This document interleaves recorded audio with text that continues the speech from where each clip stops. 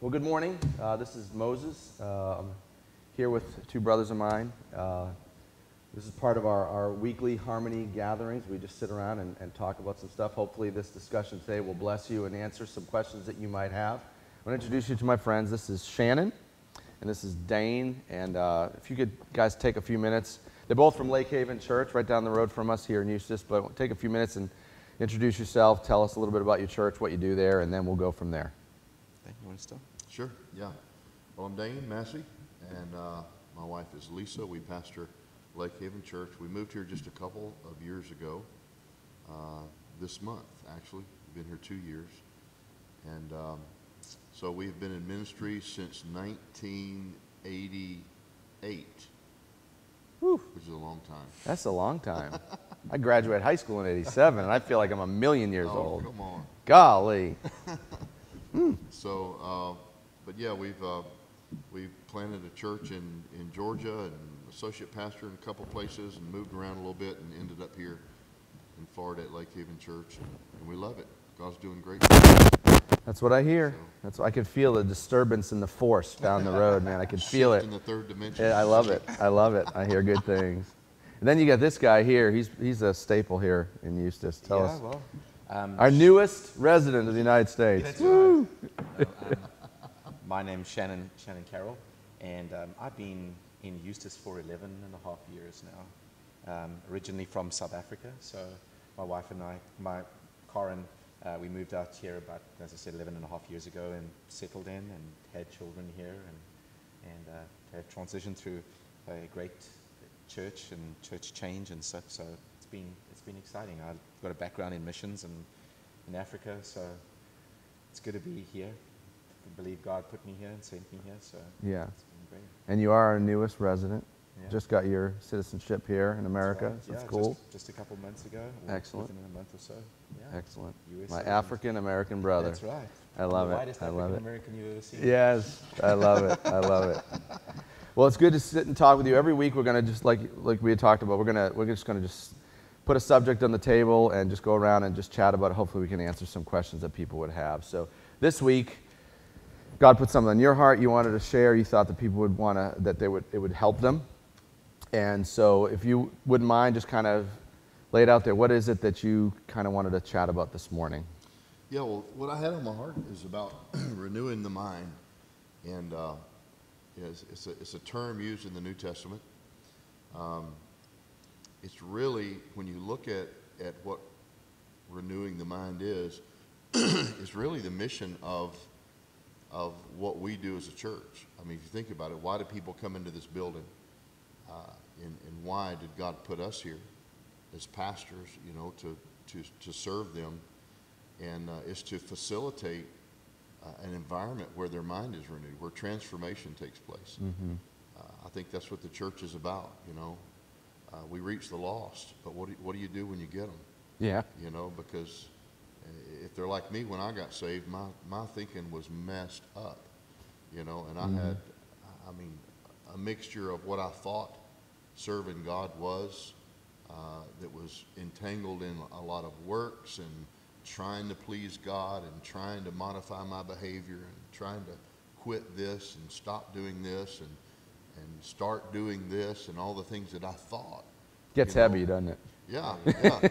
It's tiring. And it gets, it's like getting in a web, you know, tangled in a web. It gets, the more you try to move in that system, the tighter it gets and the worse it gets. And I think there's a lot of believers out there, and they're genuine. You know, they love God, but they don't really know what it means to serve God in the new covenant. There's a lot of mixture of the old covenant and the new, and they don't understand why we have a new. So if you could take a second, one of the things I'd love to do with this weekly thing is to explain some of the church terminology. So you say new covenant, old covenant. Pause there for a second. Just park there and explain that just briefly so someone would understand what you mean. Yeah, well, the Bible's divided into two testaments, Old Testament, New Testament. Testament, it just means a covenant. The Old Covenant is before Jesus. You know, God dealt with the nation of Israel. So basically it's just an agreement, kind of an arrangement between God and his people. Yeah. A covenant is the strongest agreement between two parties that Right. can exist. It's Right. marriage is a covenant. You know, it's an agreement between a husband and a wife, legally and spiritually. And so the Old Testament is an old agreement between God, the nation of Israel, and other nations that were included in that. And it was based on the law. It was based on what they had to do for God in their own strength, in their own effort. Nobody was born again in the Old Testament. Nobody had the Spirit of God living in them in the Old Testament. The Holy Spirit would come on them for certain tasks, but it's different because in the New Covenant, Jesus is the divider of the old and the new. Matthew, Mark, and Luke, and John is an introductory period from the old to the new. And Jesus brought the new covenant. And so Hebrews 8:6 says we have a better covenant established on better promises. So it's better than the old. And so, but if a lot of people were like me when they got saved, you know, not only was the law of the old covenant the problem, but the elementary principles of the world work in proportion to, or like the law did. In other words, we tell our children from real small, Santa Claus will come if you're good. Right. You know, at least that's what my parents told Yeah. me. You know? Naughty or nice. Yeah, if you're not, yeah, right. And you get the promotion if you perform well enough. I got ripped off. I was Jewish. I had no Santa. Yeah. It was terrible. You did get ripped off. I totally got ripped off. Old covenant. But also, it's like in sports. Yeah. The ones that get on the front page of Sports Illustrated Yeah. are the ones that perform the best. Yeah. The ones that get the trophy Yeah. at the end of the high school football year are the ones that perform the best. Yeah. And so that's in our system Yeah, it's just- of the yeah. world. And Yeah. so we have a performance-based system. Yeah.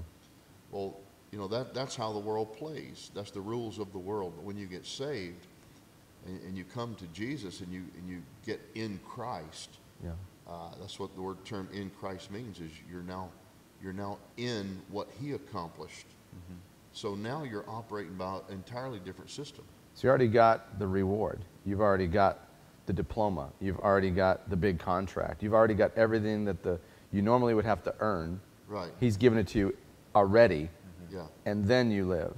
Instead of accomplished it here, for you. try to live it out to try to accomplish something. He accomplished something. Now we live it out. Right. So and I use this phrase a lot when I talk about this, that it's impossible for God to reward you with something that's already yours by inheritance.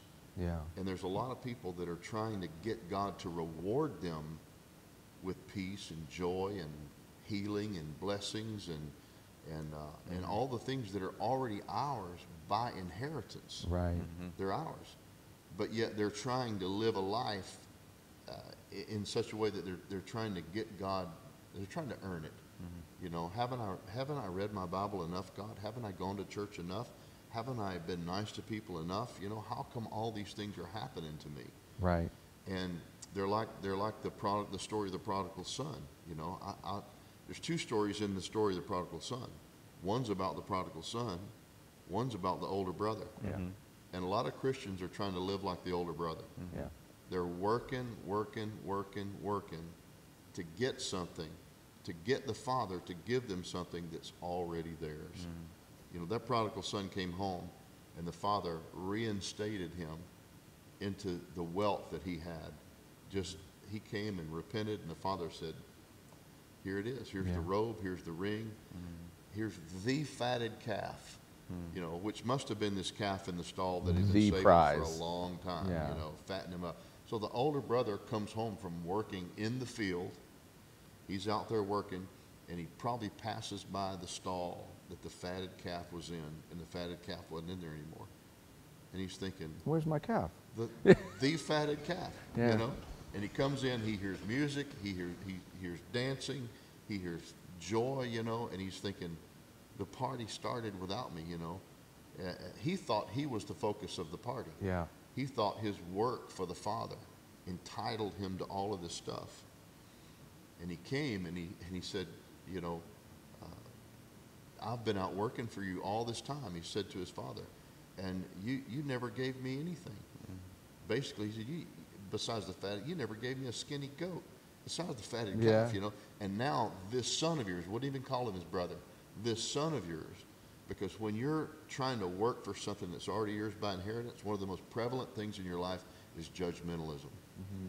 You can't see people as a new creature in Christ because you're trying to earn it, and you keep falling short of the grace of God because of your work. Yeah. And so, but what's amazing was what the father said to the older son. He said, "All that I have is yours." Like, what are you talking about? What is this mindset that you have? Everything that I have. If you want to party, throw a party. Yeah. If you want a fatted calf, kill them all. Yeah. You know? They're yours. And I think that's where a lot of people are today, is they're trying to work for God and get God's approval to live in this abundant life that Jesus said he came to bring us, you know, and they keep falling short of it. Yeah. They're not experiencing peace. They're not experiencing joy. They're not experiencing the healing power of God because they're out there working trying to get it. Yeah. And it's like the Father is saying, it's all yours. Just come and get it. Yeah. You know, and that's the way salvation is. We believe that about salvation. We believe that it's whoever will come and receive God it. does that, but we do the rest kind of a Yeah. thing. But Says, yet we draw isn't a that line. Paul said that in Galatians, said, "What's wrong with you people? Yeah. You started in the Spirit, like you realized it was just God doing a work in Right. you, and now you're trying to live it out by following rules. Like, stop, don't do that, you know, Right. get back. I think the sad thing is that so many, it's such a fundamental issue, the Old and New Testament issue. I mean, so many of our churches, I'm sure you would agree with this, Moses, it's like people want to get their lives ready with God, so they'll pick up a Bible and start in Genesis or Leviticus or Deuteronomy, and they start reading through here. Or still, I know people will say, you know what, I'm going to really get my life in order.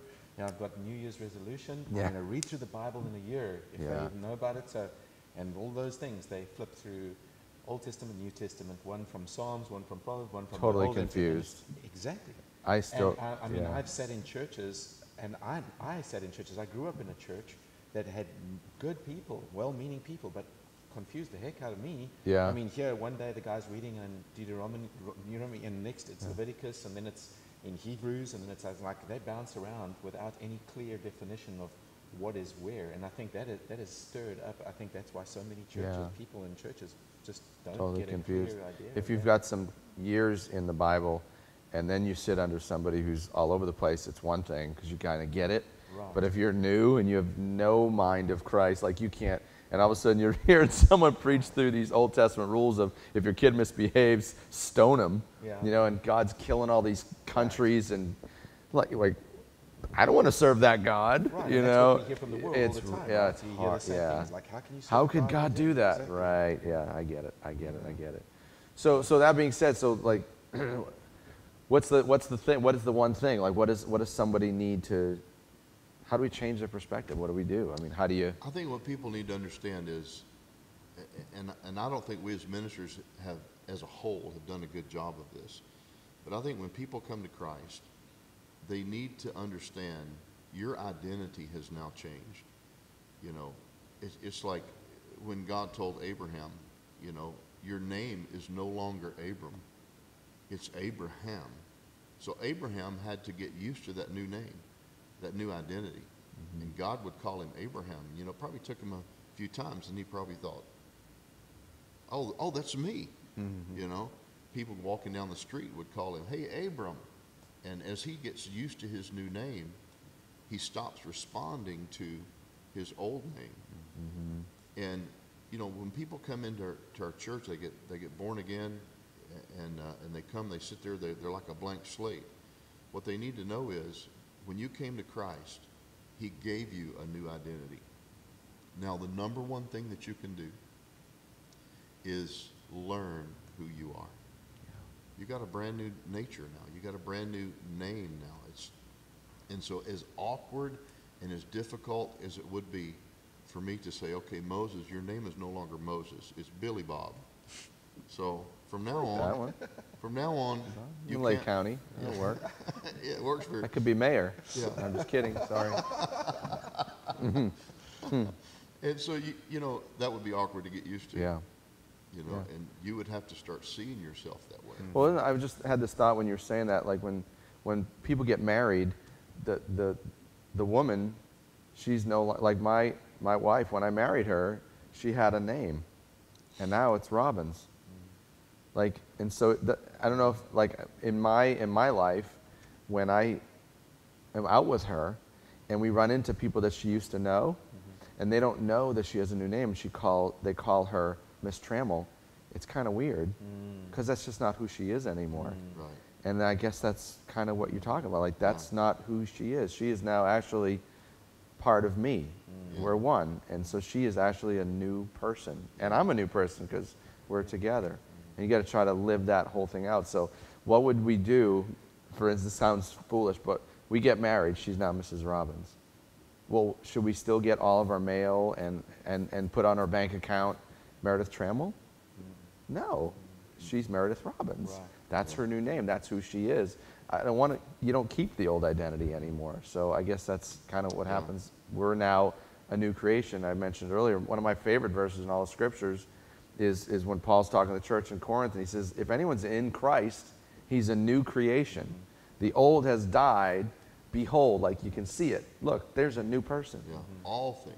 Everything's new. It's like you're not the same person you were before you said yes. Like it's your identity again is, like you said, is not wrapped up in who you used to be, not in your old failures and screw-ups and sins and what you used to do and your old habits. That's not who you are anymore.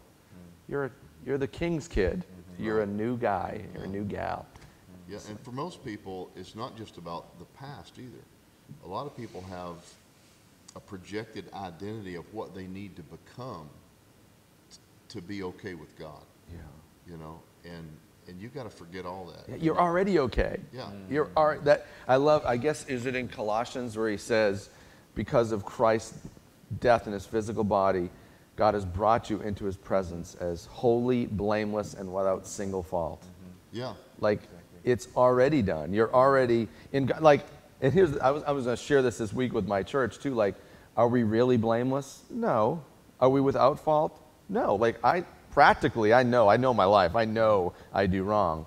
But yet, in God's eyes, he see, like, you can do no wrong. Yeah. Like, can you imagine, like, wouldn't you love that if your dad felt that way about you in real life? Like, no matter what you did, I could do no wrong in my daddy's sight. Like, wouldn't that be so warming to your heart, like secure and safe to know that that's how your dad felt about you? And that's how God, your ultimate father, feels about you. You can do no wrong. Yeah. How cool is that? Because we're in Christ, you know. Here we have his righteousness. Yeah. You know, where God sees us, he sees the blood of Jesus. We're righteous in him. Yeah. Underneath there's some ugly stuff going on, but, when God's looking at it, he's like, perfect. Yeah, we're not. How cool. We've never been supposed to be righteous on our own. No. It's awesome. And this is where renewing of the mind really comes in. Because like you said, underneath there may be some stuff that is not what it needs to be. But you don't have to change that. There's a difference between change and transformation. Yeah. Change is the mentality that I think most people have that don't understand who they are in Christ.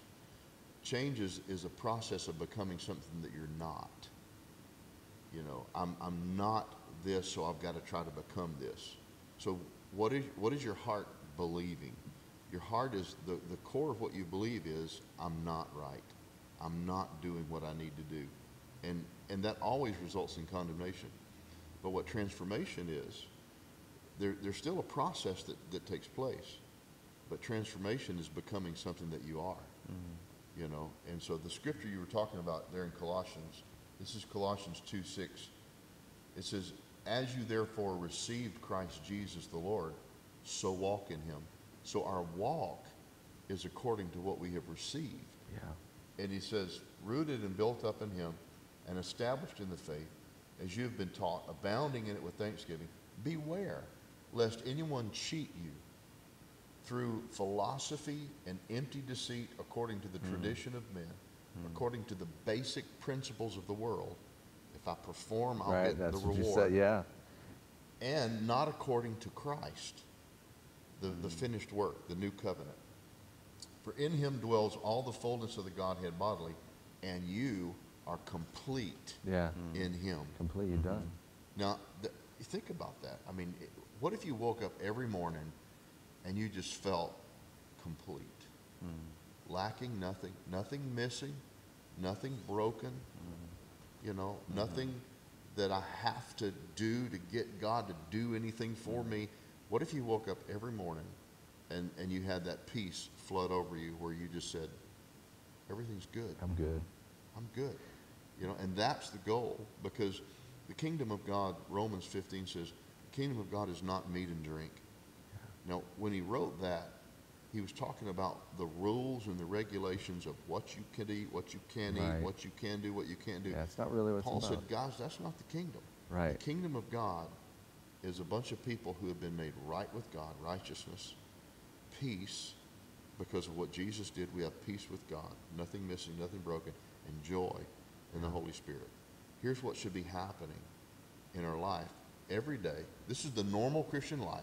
I know we talk about this and people think, well, that's like, sure, that would be a dream world. No, this is the normal Christian life. Right, right. The normal Christian life should be an abiding sense and awareness of how right I am with God because of Jesus.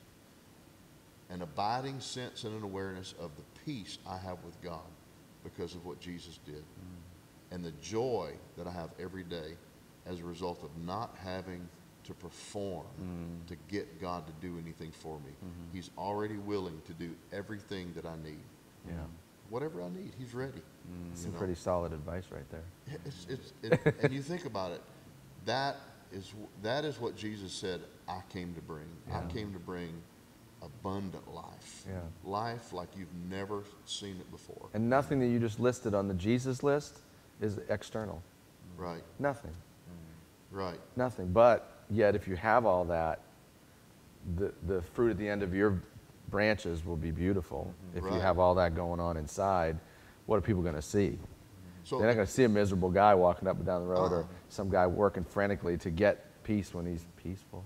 I just had this thought when you were saying this. I'm like, imagine, if you will, a guy who has their rich uncle dies, and you inherit, $20 million, and they give it to you, lump sum, boom, there it is, it's in your account. It's in your account at your disposal. Now, how stupid would that be for that guy to wake up every morning, put in 70 hours a week to try to make money? Like, not because he wanted to do something he loved, forget that would be great, but like to work to make money. How crazy would it be to get up every morning, diligently, just dying at work to try to make money when there's $20 million in your checking account? That doesn't make much sense, does it? No, That's exactly what we do that's Yeah, exactly that's right. exactly what you said. That's right. every day. Was it scripture in Romans chapter 7 where it says that we've died to the law that we would marry Christ. Yeah. In other words, we were married to the law, but now we've died so that we can be married to another, to Christ. And you think about a good illustration of this is like a wife who has been married for 30 years to Grumpy, Yeah. and Grumpy expected her You're to not get talking up. about Shannon, are No, you? no. Okay. We might better ask Karen. Yeah, right. But for 30 years, Grumpy expected her to get up every morning, Yeah. fix his breakfast, get everything ready for him, Yeah. clean the house, do everything. It's just a bunch of rules, a bunch of obligations. And for 30 years, she serves Grumpy. She never feels like she can please him. He's a taskmaster. He's always like, you never can do enough for him. He's grumpy. And for 30 years, she's married to Grumpy until one morning she gets up, rolls over and looks at Grumpy, and he's dead. And then she goes through the grieving process, and she meets Mr. Wonderful. And Now then- he's talking about you. Now I'm talking about Shannon. So she meets Shannon, Mr. Wonderful, and he's not married, And all of a sudden she gets married. Yeah. She's married to another. Grumpy's dead. The Mr. Obligation is dead. Mr. Taskmaster's dead now. But now she's married to Mr. Wonderful.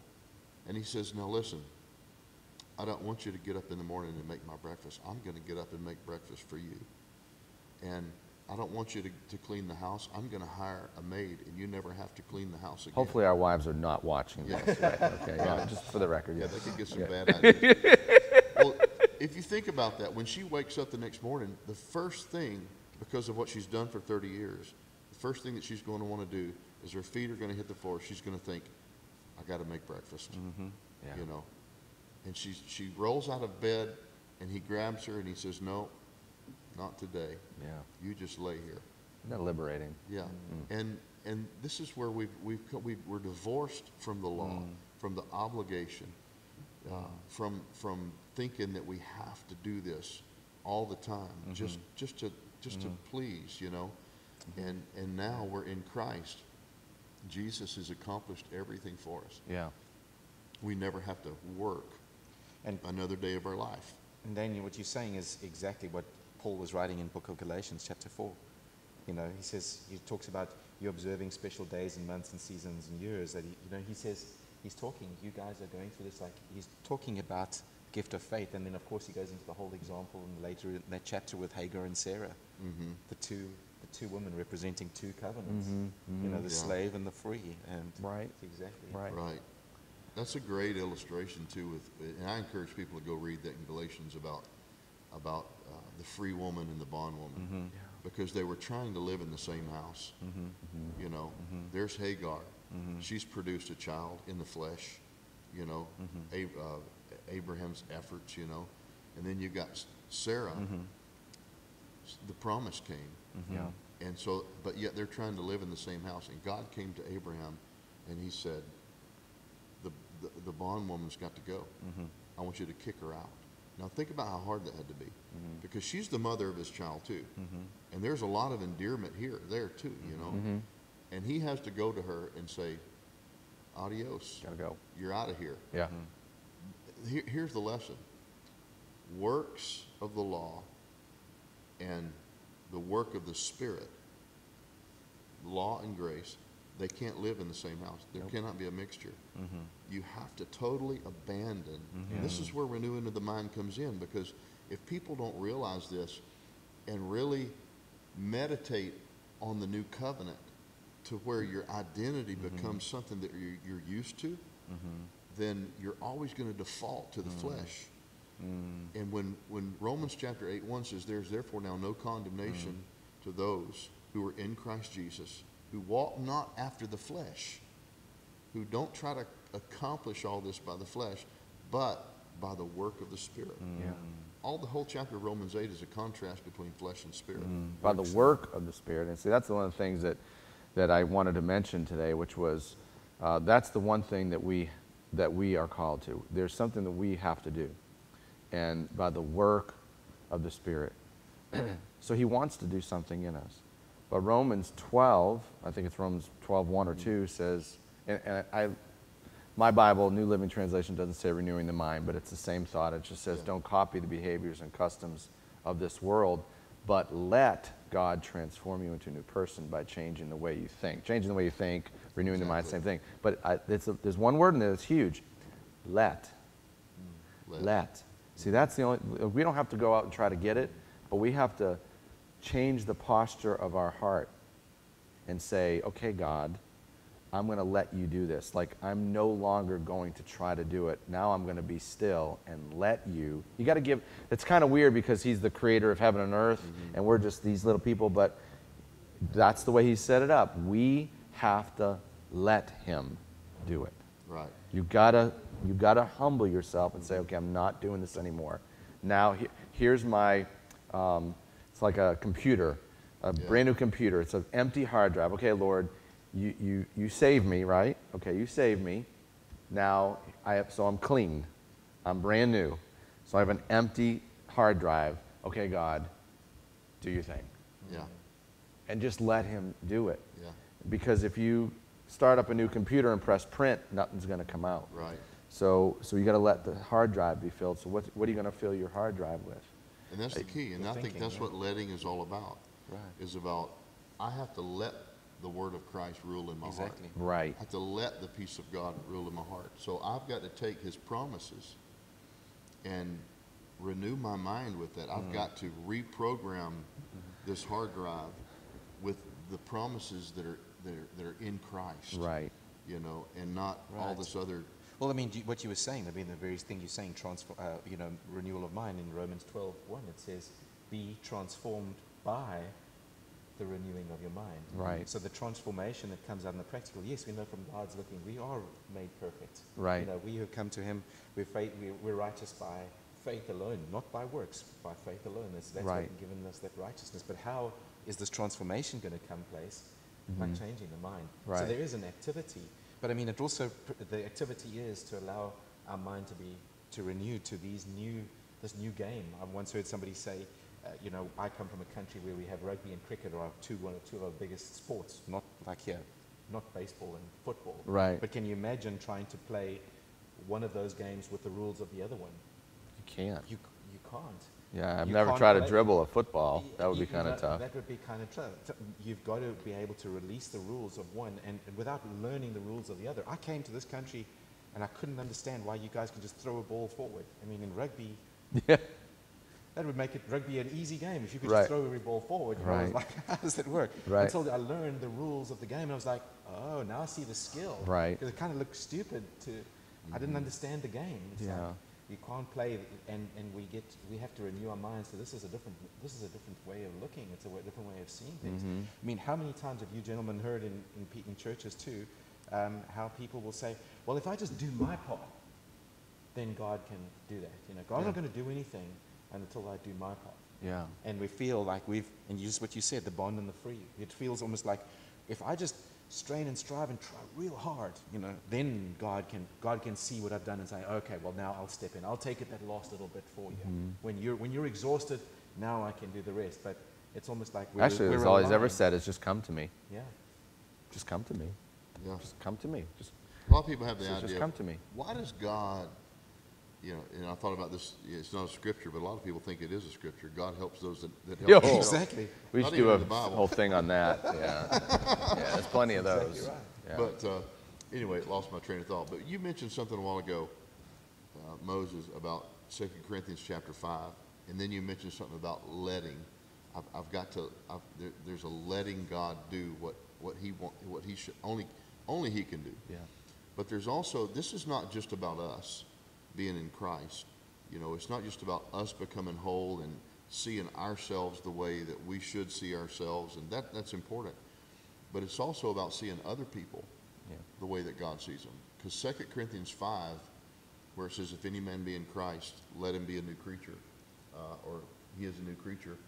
If you look at the Greek, which is like, I'm not a Greek scholar by any means, but if you go back and look at the original language of that passage, it says, if any man is in Christ, allow him to be a new creature. And he's actually talking to other people, because the context before that is, we knew Christ. We should not know each other after the flesh. So in other words, don't look at someone who says they're a Christian and hold them to their old identity. Don't say, oh, there's Dane. Let's just say you used to sell drugs. Yeah. You don't. But, oh, he says he's a Christian. He's here at church. He's worshiping. But we know better. Right. Don't hold him to what his old identity was. Let him live it Right. out. It's that whole idea of the person who gives their life on their deathbed. Oh, no way, no way. No, he really is. Yeah. If it was genuine conversion, and genuine repentance, then Right. he's really a new Christian. You can't say, well, I've been a Christian for 30 years, and he did it on his deathbed, and he killed that guy, and he robbed that bank, and no, if it was real, he is. He is. He Yeah. really is. And it doesn't even have to be as extreme as selling drugs. It could be just limiting people to the flesh and not realizing the potential of God in them. Yeah. Because right now, here you are sitting here, and you've got issues in your life, and you're a human being just like I am. Yeah. But inside you is the potential to tap into God's power and speak a word into my life, or lay hands on me, or whatever, and bring a manifestation of the kingdom of God into my life. Yeah. But if I limit you to the flesh, I'll never tap into the potential of what God wants to do in my life, because we're the body of Christ. And God works through the body. Most everything you've ever received from God actually came through other people. A lot of people don't want to admit that. Most of the revelation that I have of God that I walk in today, it came through other people. Sure. And that's because we're the body. You know, we're connected Made in together. His image, to be like Him. Right. Makes sense. And so I have to renew my mind to realize that when I'm with Shannon sitting in his office, you know, he's not just an employee at our church. He's a son of God. He has God the Holy Spirit living on the inside of him. And I have to honor that. And I have to reverence that. And allow him to be the new creature that he is. Yeah. Because everything about him is new. And it actually says all things are of God. Wow. So everything about you now is of God. Yeah. You're wall to wall God on the Stuffed. inside. Yeah. You know, the temple of the Holy Ghost. Yeah. The Holy Spirit that hovered over the face of the deep in Genesis. As big as he seems, he lives on the inside of you. And you have the potential to bring a manifestation of heaven into my life. It's huge. And so I have, but I limit that expression of God through you when I don't allow you to be the new creature that you are. Wow. This is so true. That's good. I have to renew my mind to that, because sometimes we can cut up, and you have a personality just like I have a personality. And, you know, let's face it, there are certain personalities that we like better than others. Sure. As human beings, we just get along with people better, you know, but that's the flesh. Yeah. You know, but when it comes to the kingdom of God, Paul said to that church there in Corinth, he said, don't know one another after the flesh. He said, we no longer even know Christ after the flesh. He said, but know one another after the Spirit.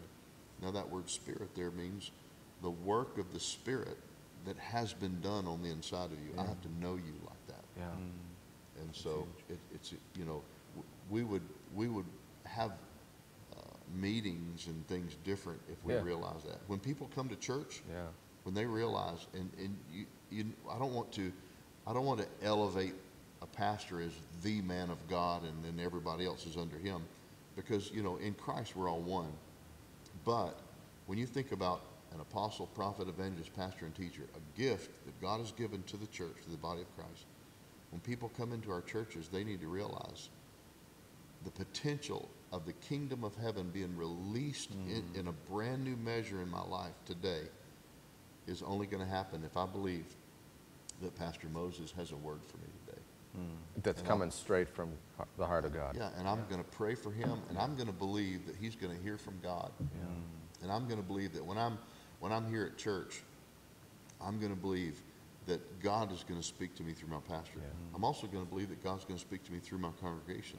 You know, my brothers and sisters in Christ. And I'm going to believe that God's going to speak to them through me. Well, Paul said that too. He said, I came not only to encourage you, but I want you to encourage me.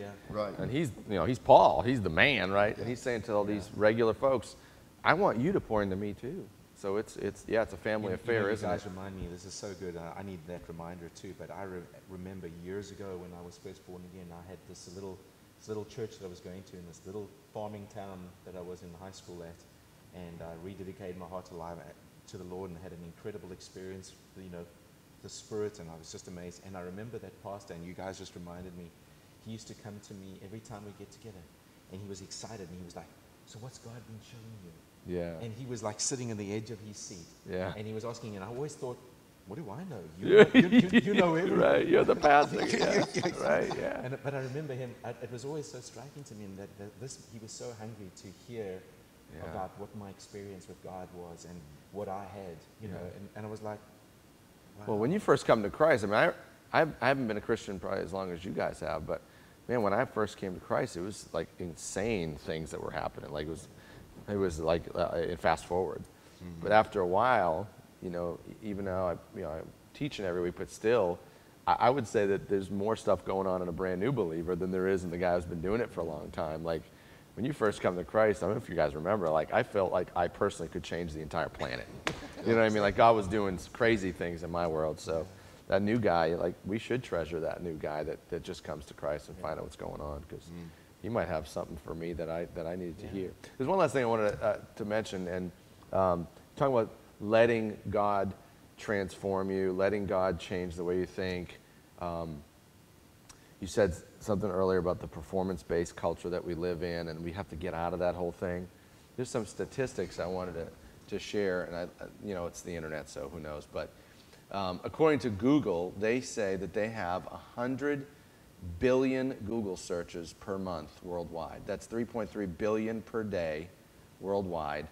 And it also says on the internet, and this is a wide range, so we can do whatever we want with it, but the average American will see 600 to 3,000 ads per day. TV, magazines, your phone, that's the big one now. The computer, newspaper, whatever it is, billboards, we're seeing all these things. And so if we enter this world as a baby with a blank hard drive, we have 300 to 6,000 things being put into our mind every day that programs us into that performance-based thing. And all these ads, if you think about what they say, if you melt them all down, they basically say that your life isn't as good as it should be, but if you have this, it will be. And so that's how we view everything. So we still feel that same way.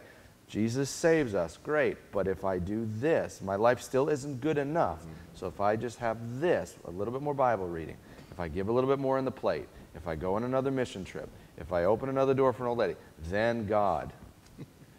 So what do we do? I mean, how do we compete with that? I mean, you're driving down the road, we've got our phones, we're in our cars, what do we do when we're being bombarded with all these things that make no mistake, whether you're reading your Bible, you're reading the Quran, you're reading the National Enquirer, whatever you're doing, your mind's being renewed every second.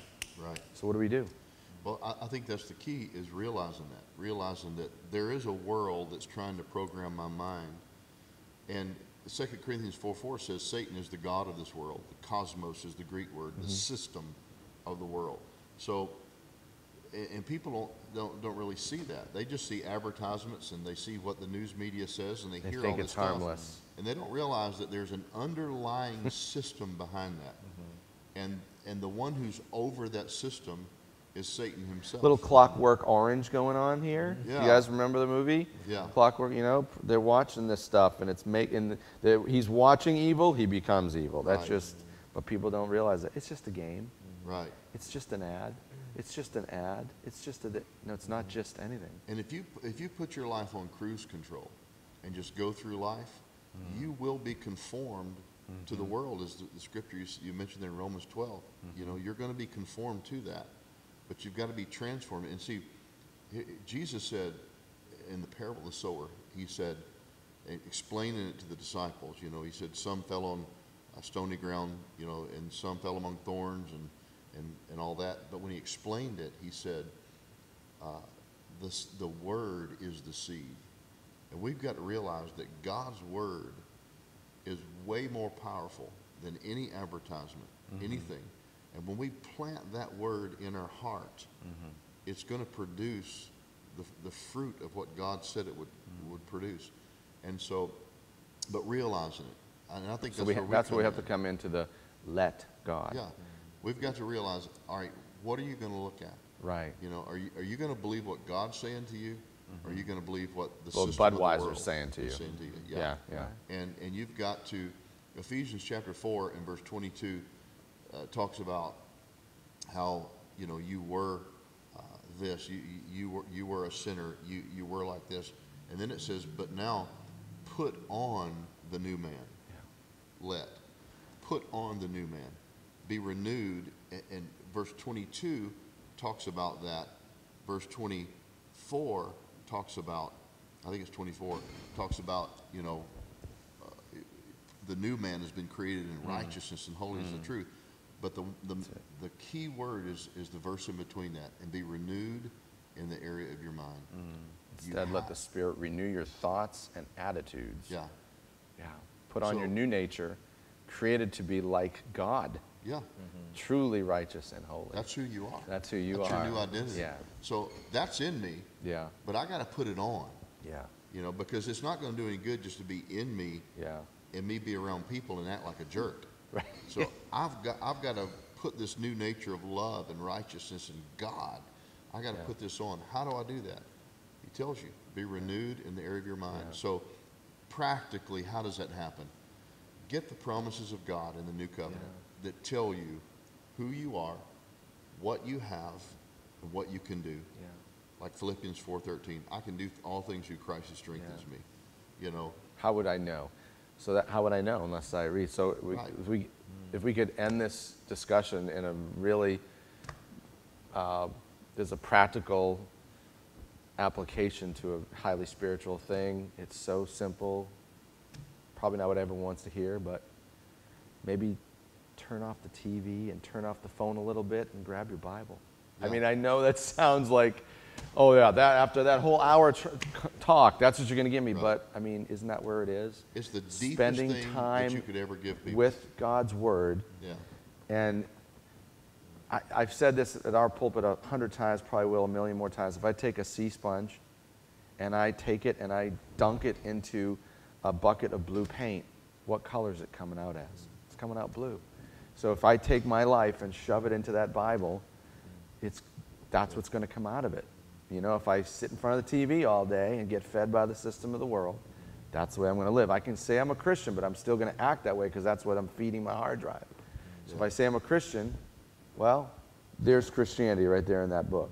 So let's find out who God made you to be and live it out according to what it says, not Right. according to what, you know, the TV says or the internet says or whatever like that. So kind of basic It is to basic. wrap it up, but it's true. But it is profound and powerful. You know, I mean, the greatest revelation that you could give people, the deepest theology that you could get into is real simple.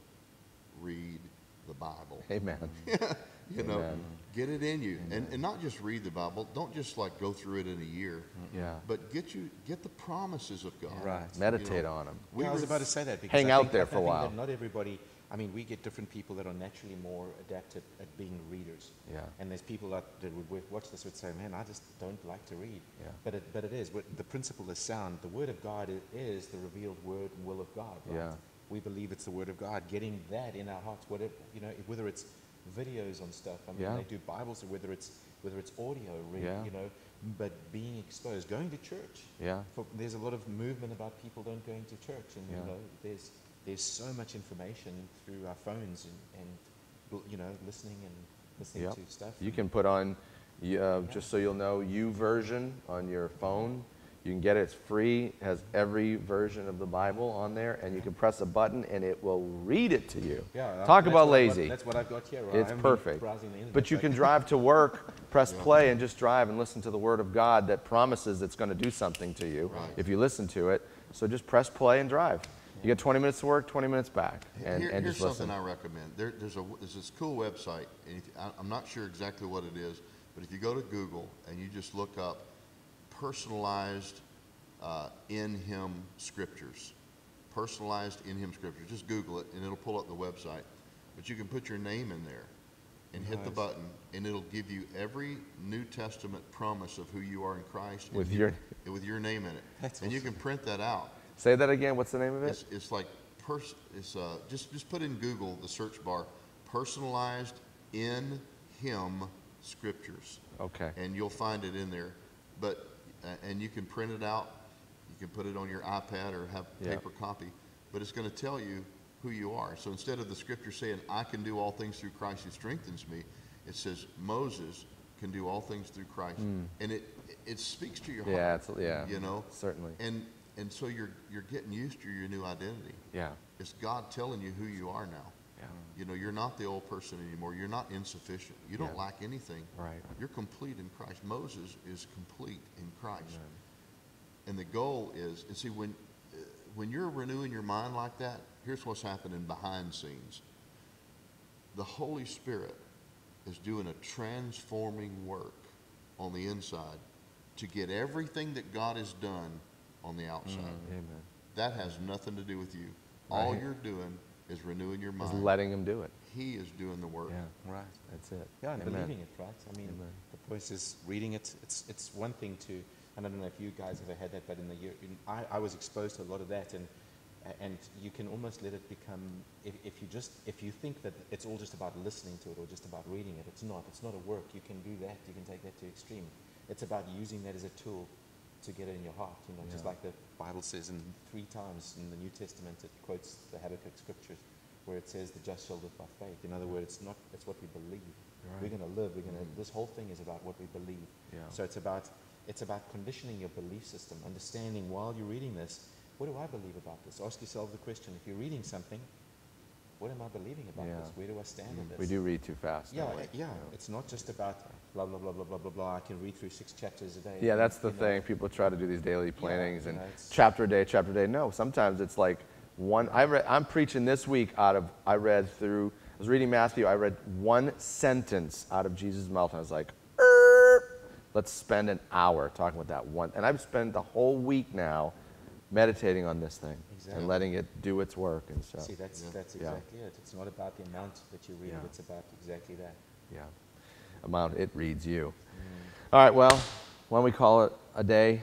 I hope it's been helpful to you in your walk with Jesus. And if you have not started a walk with Jesus, now's a great time to just close your eyes, tell him that you're sorry for the sin that you've had in your life and that you want a new way of living and a new identity. Just ask him to take over, and he will. God bless.